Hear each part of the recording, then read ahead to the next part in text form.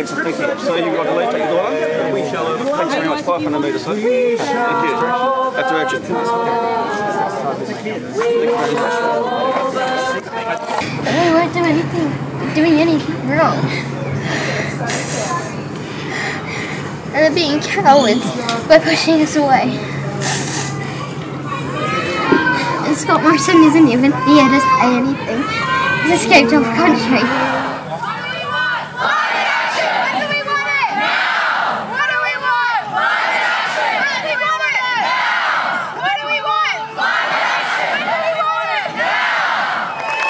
Launching a tent city outside Kirribilli House. Right where you are sitting now. The tent city isn't moving until he shows up to confront the climate crisis.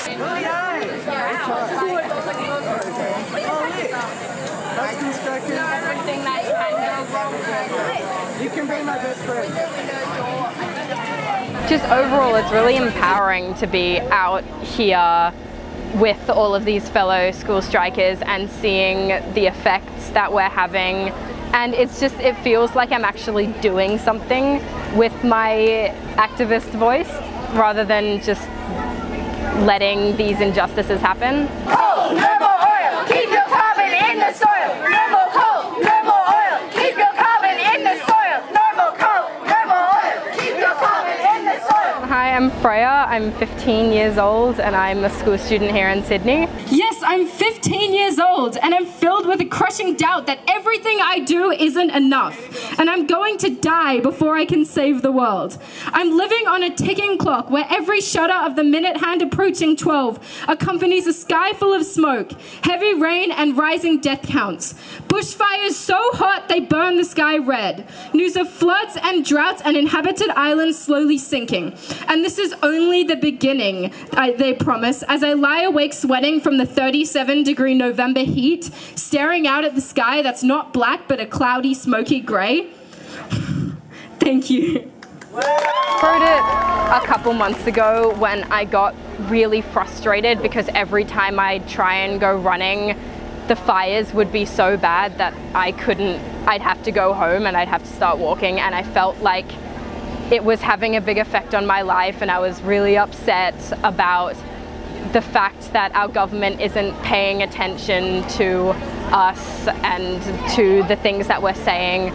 So I thought I would try and use my voice for change, even if the change is only a couple of my friends reading what I've been writing. Uprising, no more compromising, the youth. Uprising, no more compromising, the youth. Uprising, no more compromising, the youth. Uprising, no more compromising, the youth. Uprising, no more compromising. But right now, whether we camp out or not, we're just protesting the fact that Scott Morrison has taken a vacation to Hawaii instead of being here listening to the voice of the young people and of Australia and helping the bushfires. Silent night, dusty night, coal is bad, coal is trying, black rocks causing climate change, seas to rise and storms to rage. I'm feeling the effects of the bushfires on my family. My parents are getting sick. I'm not able to do my outdoor sport, and I'm not able to use my sport and my running as my therapy, and so my mental health is being affected by these bushfires. And I know that I'm one of the lucky people who isn't directly seeing the flames.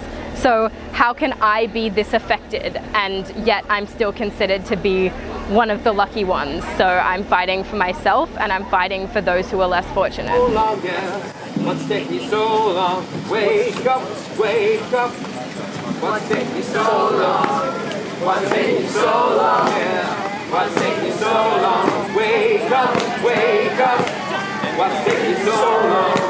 What's taking you so long? What's taking you so long? Wake up, wake up. What's taking you so long? What's taking you so long? What's taking you so long? Wake up, yeah, change the world.